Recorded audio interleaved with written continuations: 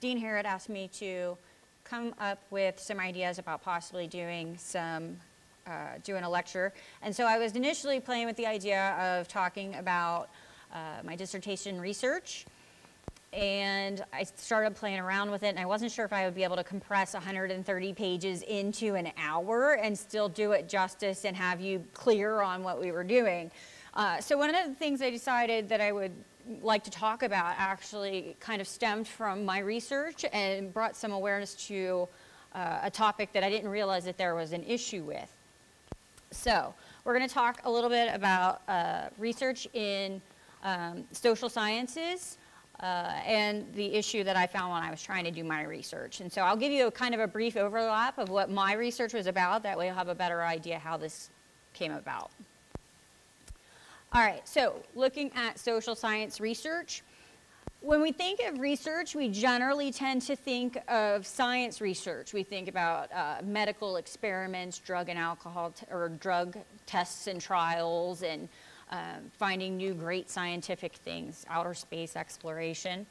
What a lot of people don't realize is that there's also a lot of research that goes into the areas of social science, economics, politics, sociology, psychology. All of these things we're constantly studying and looking at different things. And so it looks a little bit different than traditional scientific research. It's still done in a scientific manner, but we can't use the same things. Sometimes experiments in the social sciences end up being a little unethical, and we'll cover that a little bit. But what we are looking for are things that can make changes to society to help us live better, things that are directly related to human behaviors and activities. So for example, a social scientist in any of those above fields might look at a research question, questioning a particular region or area, and want to know how many people in that area are addicted to opiates. And so it seems like a simple counting exercise, but just doing that type of research, we can get a lot of information about the opioid addiction and problems that we see. So for example, they might look at why do some areas have higher addiction rates than others? What makes people of a certain area become addicted or not become addicted? How do we change them? Are there rehabs or are there resources in those communities to help fight addiction? So social research is more about making the world a better place. It's not so much about finding new and great things. It's more about taking what we have and making it a better place for everyone. So who does social research? So that depends on where you're at.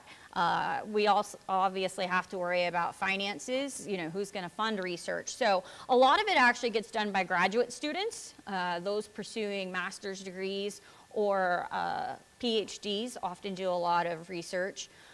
Professors at universities and colleges, scientists, private companies do research. A lot of times their research is more geared towards what it is they're trying to profit from. So in social sciences, a lot of the big rehab companies will do a lot of research concerning drugs and who's addicted and what. That way they know where to put certain treatment centers and what kind of treatments work versus those that don't. So there's a lot of private companies that do research there. The government also does research, and a lot of that is actually social research. So anytime you're looking at a census report, that's all social information that we can use. And so sometimes we can tap into resources that are already there, like the census and other government documents. Other times we work in cooperation with those private companies. When they find something interesting, sometimes they're able to share it or willing to share it, sometimes not so much. But a lot of it comes from schools. So one of the areas that researchers have to be very careful with are protected populations. And when we say protected populations, a number of things immediately come to thought. Who are we protecting and what are we protecting them from? So we generally have what we consider 7 areas of protected populations in research, especially in social research. First one being children. So anyone under the age of 18, there are more stringent guidelines when you go under the age of 12 and then again under the age of 5. Prisoners or inmates, pregnant women, any activity involving fetuses or human in vitro fertilization. That's why we hear a lot of question about stem cell research and you know, how they perform that. People with cognitive disabilities or mental health issues, those who are economically or educationally disadvantaged, and then other potentially vulnerable groups. So we have like that's your escape for if we can't put someone in one of those other categories, but it seems like they may be at disadvantage and be able to be taken advantage of. We go and we can place them under group number 7. Okay, so why do we need protections? I'd like to say that all research has been great and wonderful and safe and effective and healthy for everyone. Unfortunately, we know that's not the case. And if we go back through our psychology books in Psychology 101 or Sociology 101, we see a whole lot of experiments that we got some really good information out of, but people got hurt in the process. So one of those studies involves baby Albert. He's a pretty famous experiment. I believe it was from the 1940s. And so what we found out from baby Albert was that if you take a baby and we introduce him to a fuzzy creature, in this case a rat, is what they started with, baby didn't react to the rat at all. The baby doesn't know anything about the rat. And what they decided to try was if we put the rat in front of Albert and then we bang the cymbals or we make a really loud noise, the baby gets scared and the baby cries. That's what babies do. But what they figured out was that if we presented the rat and the banging over and over again, Albert would be conditioned to be afraid of the little furry thing. So even when we got to the point where even when there was no banging, whenever he saw the rat, he automatically started to cry. And so they continued with the experiment. They didn't just stop with a rat. They said, well, wait a minute, if he gets afraid of the rat, what if we tried other things? And so we brought in a bunny, and that's an actual picture of baby Albert with the bunny, and obviously he is upset by the bunny. And so they continued with the experiment, and they continued until it got to the place where even things like men with fuzzy beards scared Albert, and he would start to cry. So, did we get information about human conditioning and how the mind works? Yes, absolutely.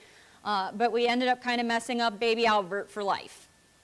There's some documented research about how he handled that trauma as a child, and it wasn't real well. They just kind of said, hey, thanks for your participation, bye.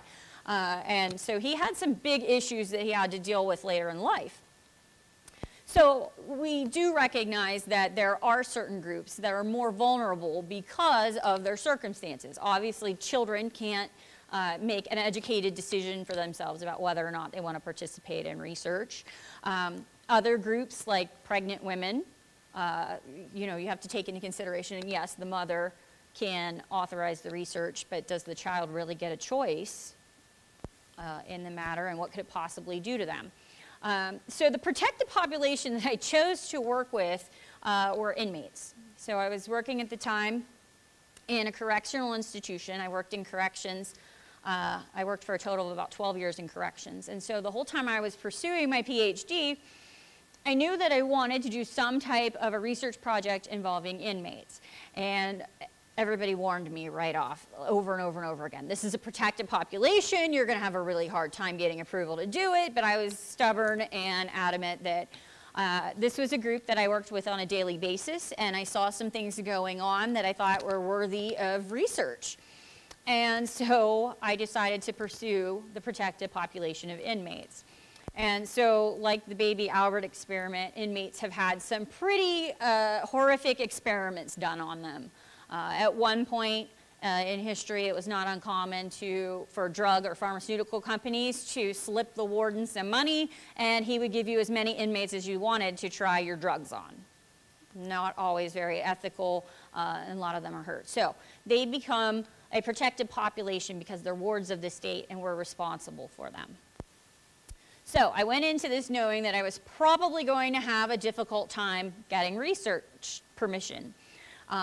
One thing I was very hopeful about was that a lot of the sources that I looked at basically said that if you do want to research this population, being an insider in that field gives you a lot better odds. You know the right people, you know policy, you know procedure, and you're a lot more likely to be able to get them to agree to let you do your research if you're an insider. So I thought I had that going for me. So when did I realize that there was a problem? So my dissertation took a couple of years to put together. A lot of research, a lot of literature. So I started narrowing down on a topic when I was doing one of my doctoral classes. I was doing a policy analysis class, and we had to pick a public policy that we wanted to dissect and map out. And so at the time, the Prison Rape Elimination Act was very, very big. It had passed, and a lot of states were scrambling to put into effect different conditions to make sure they were in compliance with this act. And so that was the policy that I decided to dissect and analyze. And so when I was looking at that policy, I was also looking back over my years working in the prison. So it was passed, the Prison Rape Elimination Act was passed in 2003. So I wasn't even working in the prison at that point. But when they passed it, they gave the prison so many years to come into compliance. They did a little bit of studying about what was needed from that. And as I was coming into the system, prisons were really starting to make some big changes as to how they handled things, documenting rapes and assaults, segregating housing, looking at how we handle transgender inmates and things like that. So as I was watching all this unfold and dissecting this policy, I noticed that the people who were primarily affected by this bill and these laws really didn't have any say-so. Nobody was asking either the staff who worked inside of the prison with the inmates on a daily basis or the inmates themselves what they thought of it. Nobody asked, do you like it, do you not like it, what's working, what's not working. And for a lot of these guys who had lived in prison for years, it was making huge changes to their lives. Things that they had done the entire time that they had been locked up were all of a sudden going out the window, and we're doing all new stuff. And nobody bothered to ask, do you think it works? Does it not work? And I had a lot of inmates say, you know, I don't understand why we're doing this. This is dumb. Little things. You know, guys who used to take their shirts off and go out in the yard and pump weights or work out, or all of a sudden no longer allowed to take their shirts off. Female officers now had to yell female on the block whenever they came onto a housing unit. And so as I watched this, I heard them ask occasionally about, you know, how do the wardens or the administrators feel about having to be in compliance, but nobody asked the inmates. So I did my literature review, and there was nothing. No one had ever asked the inmates, how do you feel about this? What do you think about the changes? Are they working? In fact, I found very, very little research about prison rape itself, or sexual assault, or any of those issues. As I dug, spanning the last 50 years, I would say there were probably only about 20 studies that had anything to do with inmates in prison concerning prison rape. And none of them asked opinions or how to solve the problem. So I decided that that was what I was going to do.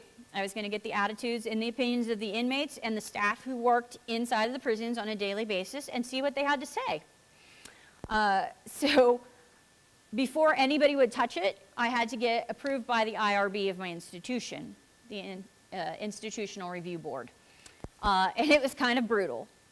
So, you know, they emphasized that this is a protected population. You're going to have to be really, really careful. We can't have anything that's going to break confidentiality.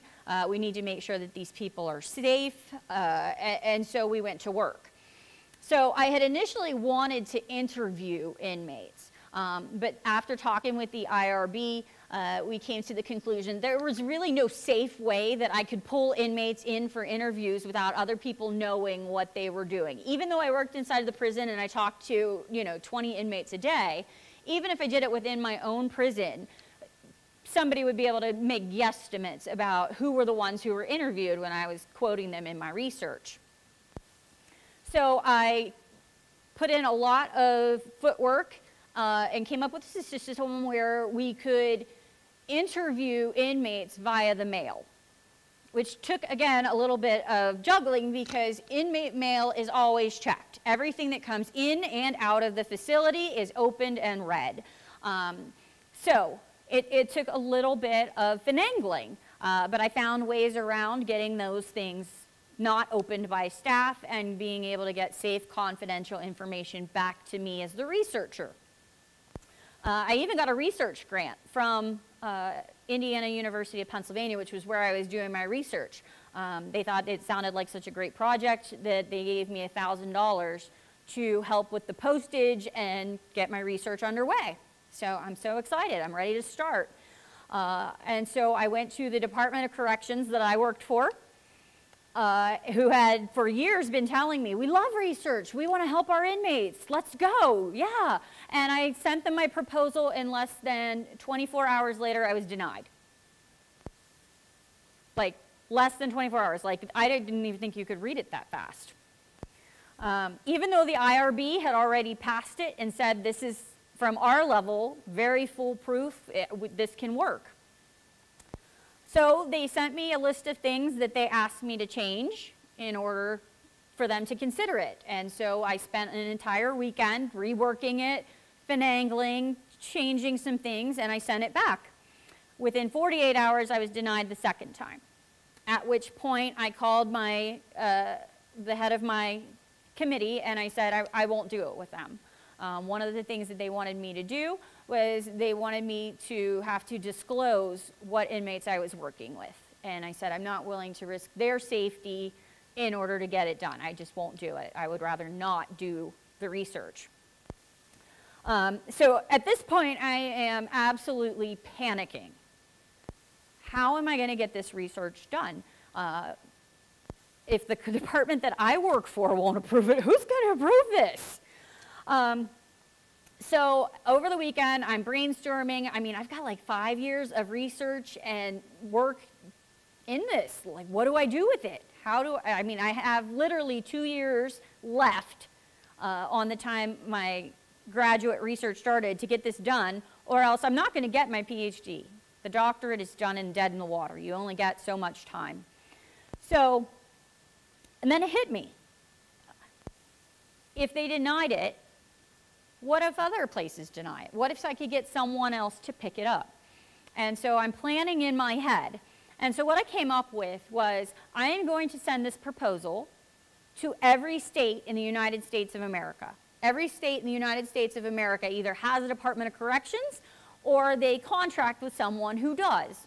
And so I thought, this is what I'm going to do. I'm going to send it to all 50 states. If somebody picks it up, I'll do my research. Great. If no one picks up my research, then I have a dissertation about why nobody is picking this up. Because I felt like it was a really important topic that somebody needed to tackle.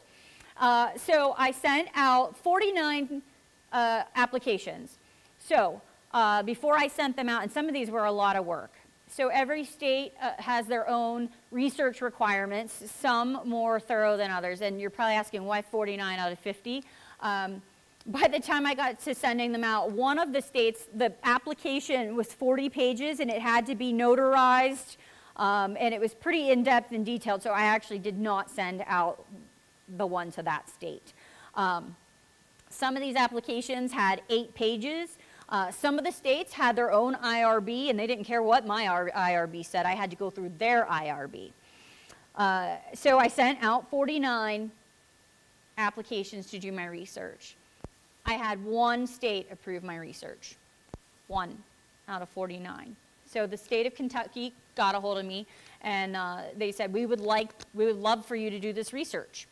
There were a couple who contacted me back and said that for whatever reason, it wasn't the right time and place. They were interested, but they couldn't do it. So I believe it was Iowa told me that they were really interested, but they had had a couple of inmate-on-inmate homicides that they were in a kind of a messy state trying to clean things up, and it just wasn't a good time to come into the institution and do any research at that point, but that they were interested.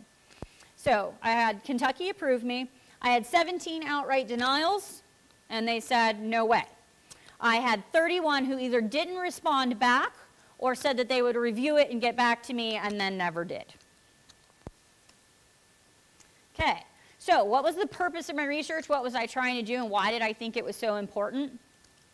So like I said, the Prison Rape Elimination Act passed into law in 2003.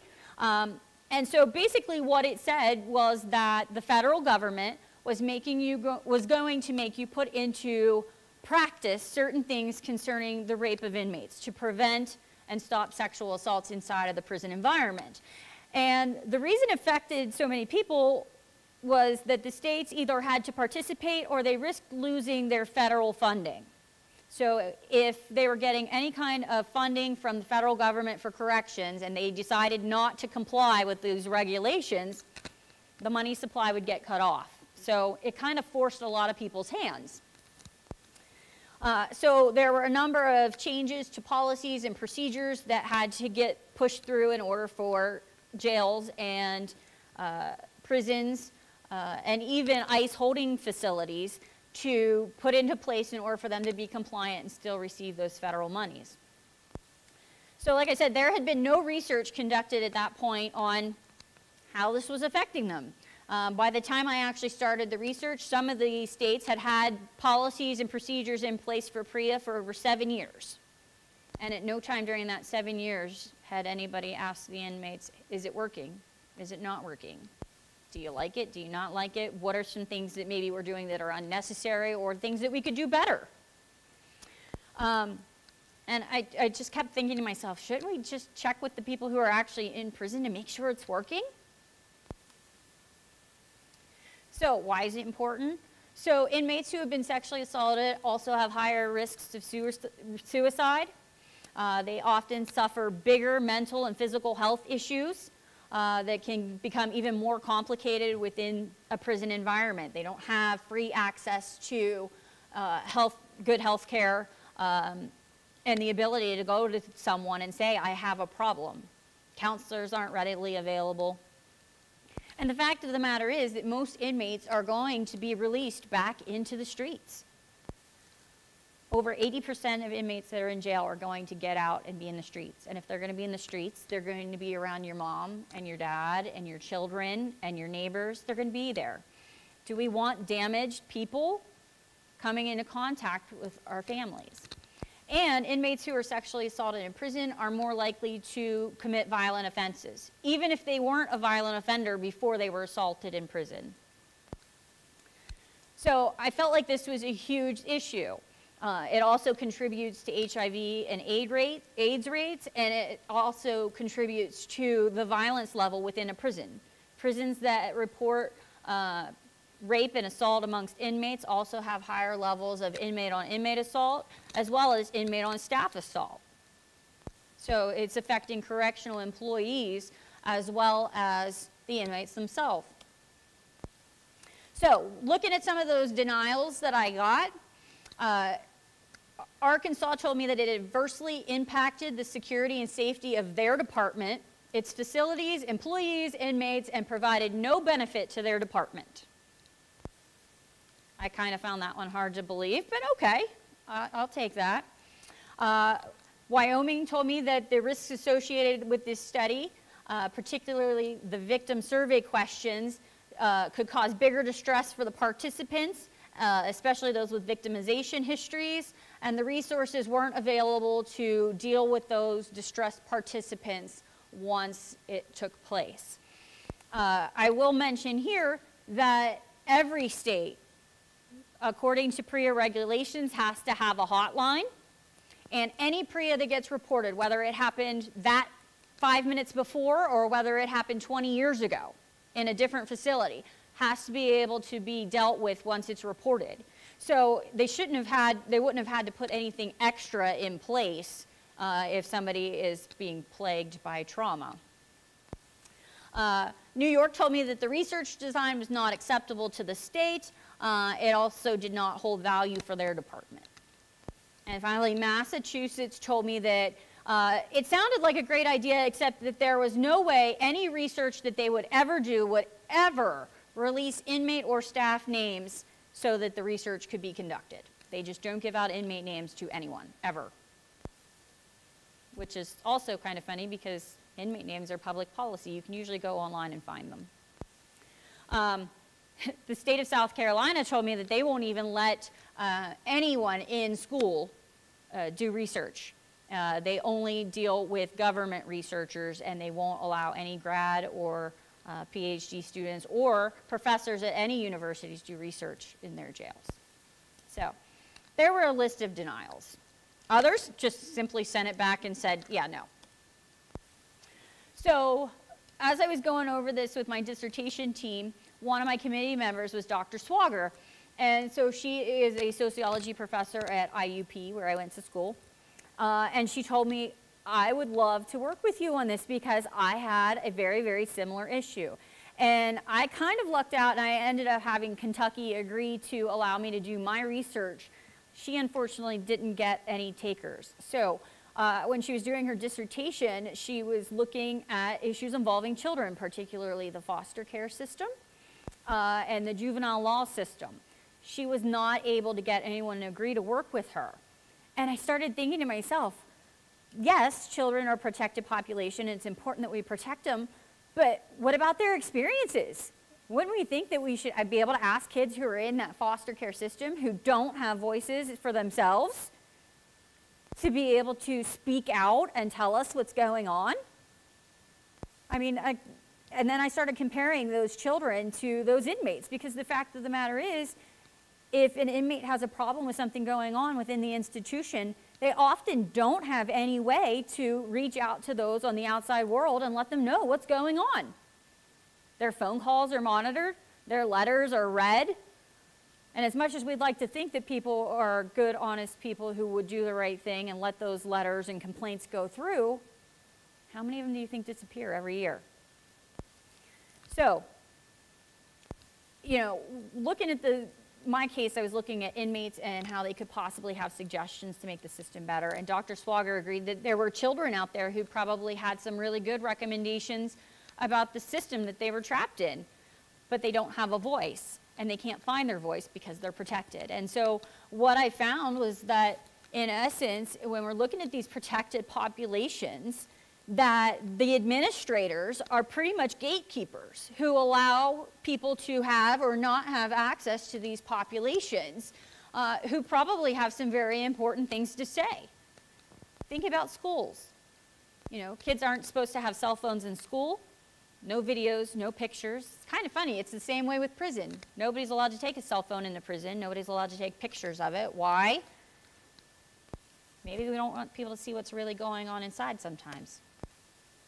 So, I feel like there are a lot of administrators out there, and I'm not saying all of them, but I feel like there are a lot of administrators who are really taking advantage of that protected label by not allowing things like photographs or interviews or controlling who comes in and out. I mean, even just going into the prison, Dr. Harrod and I are going to be doing a visit at Hazleton Prison. We have to fill out a background survey. There's a whole lot of stuff we have to do just to be able to get inside. You know, and so even just little questions like, what do their meals look like on an average day? You know, and it doesn't seem like such a big deal. You know, obviously we all like to eat nice, good, tasty food. But the fact of the matter is, in prison, we're not always looking for what tastes good. We're looking to hit a caloric value. Well, if we want lots of calories, what do we get? Lots of carbs, right? And so they're eating lots of potatoes and starches because they're cheap, high in calories, and then inmates end up with other issues like heart disease, diabetes at increased levels. Now, of course, we're not so much worried about what they're eating and if it tastes good, they're being punished, right?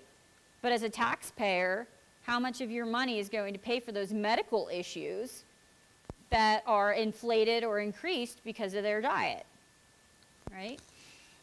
Do they have the access to the things that they need? Medical things, right? How does their medical system work?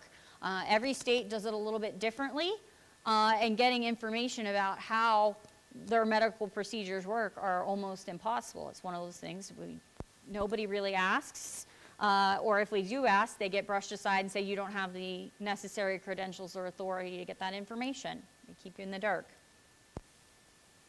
So while I was preparing this presentation, I looked around. There were a lot of other examples online of protected groups. So one that I looked at was a patient and public involvement in the research process. And so they were looking at evaluations, and what they found were that those evaluations from individuals who were underage were very limited. They had a very high bias. They were very selective about the ones that they let them view. Not every kid got a say-so. Just like when we see people interviewed in school and prison environments, it's usually somebody who's handpicked by the principal or the superintendent or the administrator. The second one I was looking at was a prisoner health study, and they were looking at the limited access. They really wanted to get some information about prisoner health, and the fact of the matter was that they couldn't get enough access to make a decent judgment. They couldn't even conclude their study because they couldn't get enough information. Corrections wouldn't let them in because it may reflect badly on them. And then the final one that I looked at was really intriguing because it was an article, and it was a lady who was trying to study human trafficking. And so her goal was to talk to people who had been the victims of human trafficking. And what she concluded was that she would have a better chance at tracking down people who were still being human trafficked and in the custody of their traffickers than she would getting a hold of those people who had been saved from human trafficking. Their access was completely denied. She said it would have been easier to get a hold of a human trafficker and say, hey, let me talk to a couple of your kids. And I would think that with that being such a huge issue in America right now, that we would hope to be studying them and finding out everything that we can from people who had been victims of it. I understand it could be traumatizing, but it also could be very liberating. It could also be used as a tool to help them move past their experiences. So that is what my study concluded, that we have quite a few protected populations, and access to those is very, very limited. And I feel like that at times administrators make that access even more limited, and so we're not getting the full story from those people that we could be helping with our social research. Anybody have any questions? Yeah.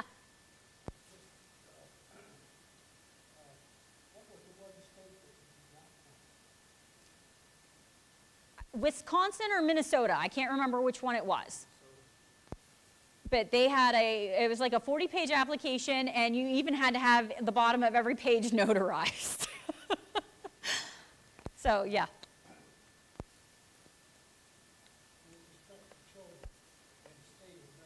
Mm-hmm.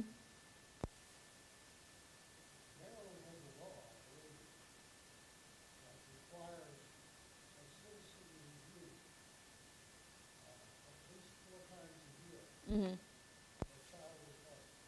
Mm-hmm.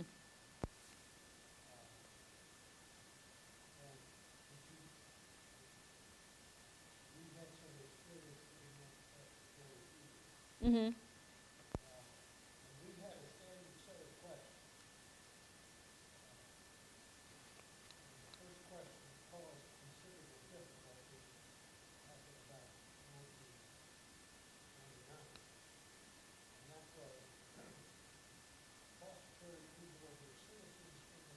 Yeah.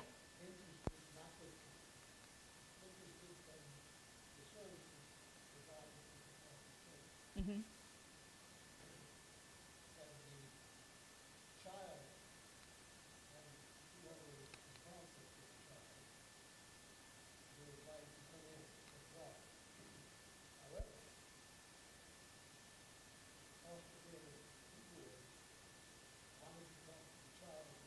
Yeah.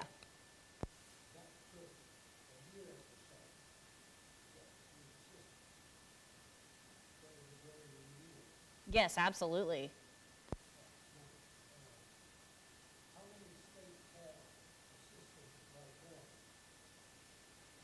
You know, it really just depends. It's a state-to-state thing. Like I said, every state has their own policy about how they handle research. Some have special inmate research policies, others have special child research policies, and it's really up to the state. I think that's one of those areas where, you know, the feds could definitely step in at some point and say, maybe we should take a look at this. Because some of those are very, very biased or telling. A lot of the states do require that there be supervision. So even if you were going to do research with inmates and you could somehow get through the interview process, you have to have guards sit there with you while you do the research. And how are you going to get answers if the guards are sitting right there in front of you? Like I said, the biggest obstacle I had, I really, really wanted to do interviews because I wanted to be able to kind of probe them and ask them, what do you mean by certain things, and really get in depth with their answers. But that wasn't going to be able to be possible and still protect their identities. So I came up with a survey. It was about what I sent to the inmates. I sent them a letter explaining what the research was, and what I was using it for and what I was hoping to do and how many people would have participate. I did their informed consent that way.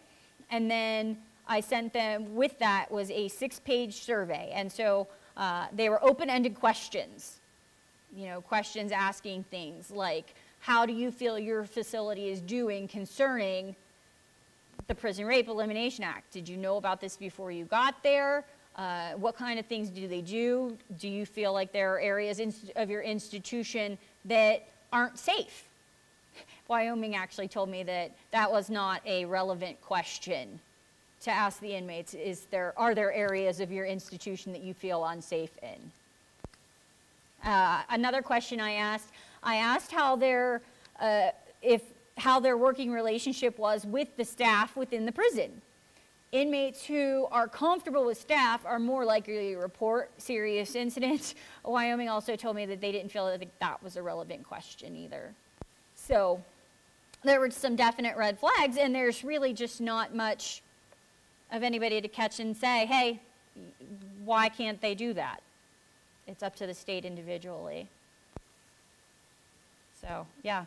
It would be lovely to see some kind of system where, you know, we could monitor the kids, the inmates, and make sure that we're getting accurate information. And I'm glad that they were able to get it through to get the ability to talk to them alone, because that definitely changes their answers. And I'll be honest, I sent out 1,000 surveys. I sent them out to 1,000 inmates. Kentucky has about 6,000 inmates. And I sent out 1,000 surveys to random inmates. I got about 140 of them back, which I was expecting the return rate to be a little bit low because they had to handwrite in their answers. There was no multiple choice. They actually had to think about it and write it out. But the 140 surveys that I got back were just heart-wrenching, horrible, horrible stories, people who admitted abuse and told their stories, and some of them would say, you know, I'm going to put this out here and I hope it helps somebody else, but I'm never ever going to admit that this is what happened to me.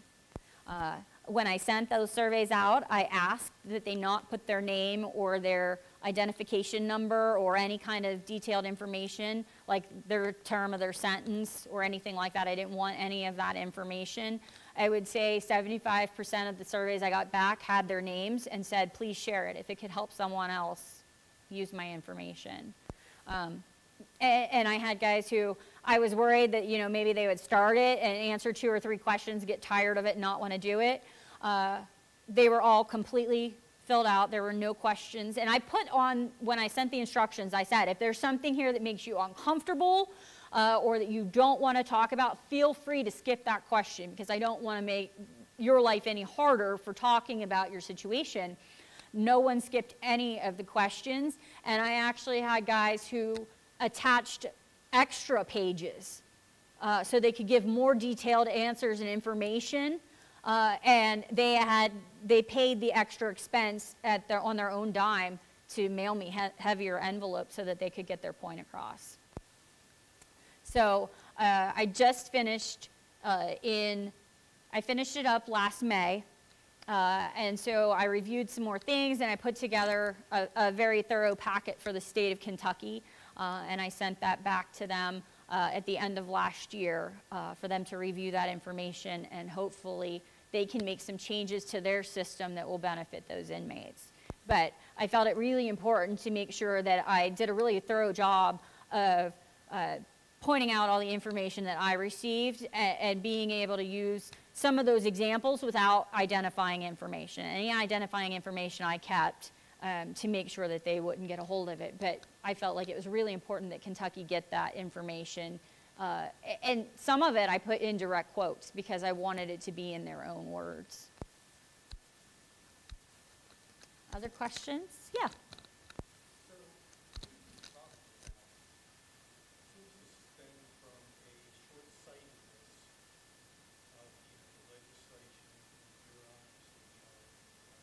Mm-hmm.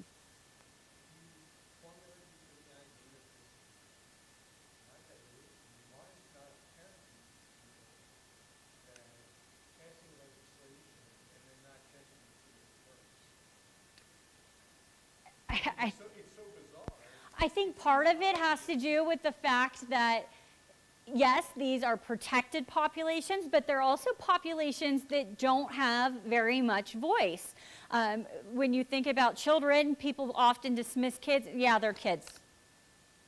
You know, and when we talk about inmates, we're often looking at them as people who have done some type of damage to society and ended up in prison, and so we automatically assume that they're bad people, or this is just punishment for their bad choices.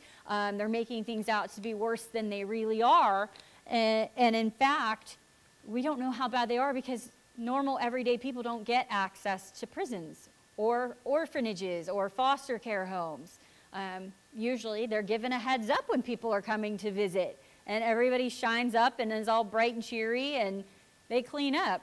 My husband's laughing because he worked in corrections with me. It's my fault I got him started. But one of the things that they would do whenever we would have an inspection, or so I was the PREA coordinator for the facility, and they would do trainings right before our audit.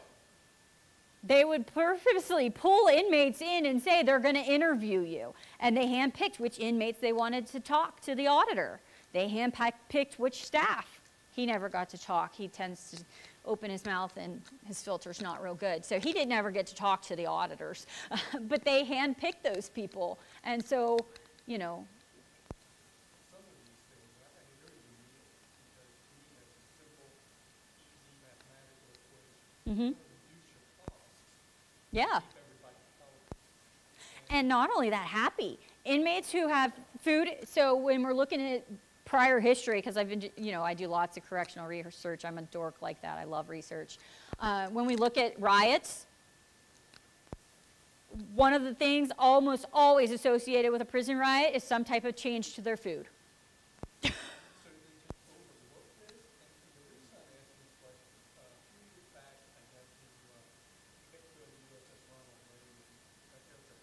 Mm-hmm. I don't really want to say anything. And he said, you can see anything on the boat you want, you just have to ask. So everybody said, I want to see the nuclear reactor. He said, well, that's the one from you can consider. Of course. My request was to see three. Mm-hmm. And he said, wow. Yeah, but we'll have to empty it first. We can't have anybody in there. And they had this financial scam out where you could trip overseas. And so there were a lot of people in the bridge at the time. So anyway, they cleared them all out so we could go in there, and then they gave us a tour and told us what it was like. And one of the things that has stuck with me ever since then is they deliberately fed the prisoners only bread and water. They had to stand all day long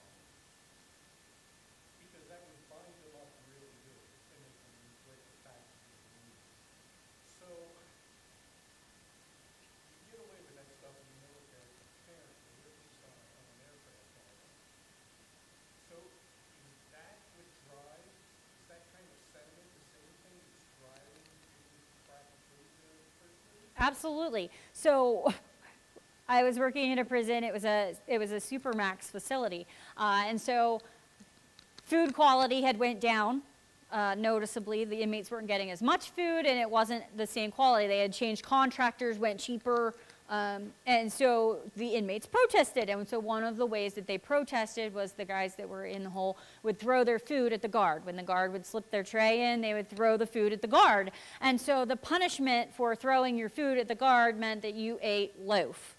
And loaf is basically whatever we had for dinner that day, put in a blender, baked into a cake, and that's what you ate. I can't even imagine what loaf tastes like. Yeah.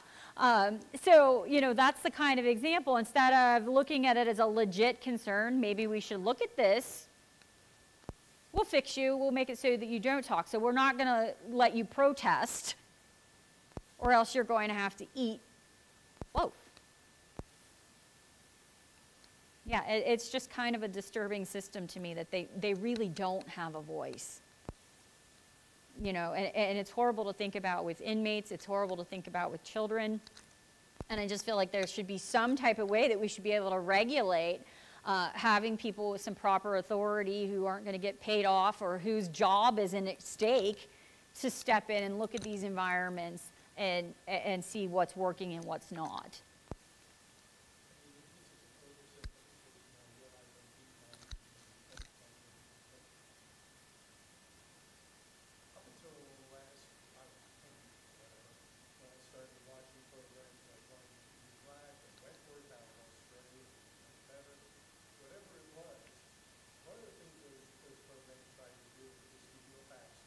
Mm-hmm. And for me, as an individual, that humanized those people. That made those people real, and I could understand why they were there. It seems that people that were putting in charge of prisons or the system or whatever, writing the law, whatever it is, don't have to be anything right there. Right, and so that's one of my... That's one of my biggest complaints. Every prison that I have ever worked at, the warden or the superintendent or whoever was in charge of that facility had an office outside of the fence. They weren't working with inmates on a daily basis. They didn't see those backstories. And, you know, I went into prison not knowing what to expect. And what I found was a lot of people with a lot of backstory and a lot of needs, mental health needs, physical health needs, that they can't get fixed in the prison system, and it continues to lead them back. When I first started in prison, I was a drug and alcohol counselor, and so several years into it, one of the local schools asked me to come and talk for Red Ribbon Week. And first of all, I had to take my own personal time to go and talk about jail at Red Ribbon Week because the state wouldn't authorize me to say anything because they didn't know what I was going to say. So you can't go on company time. So I took my own personal time and I went to talk to these elementary school kids about drugs and alcohol and why it was important to bring awareness to these issues. And so I asked them, first and foremost, what is a prison or what is a jail? And somebody immediately said, that's where we send bad people. And I told them, no, that's not where we send bad people. That's where we send people who have done bad things. Because I knew that in that room, somebody's uncle, somebody's dad, somebody's grandfather had been to jail, and that kid knew it. What are you doing when you label them as bad or a problem to society? It's not going to fix anything, and if you don't fix the problem, they just continue to come back again and again and again. Any other questions? Well, thank you for coming out and listening to me.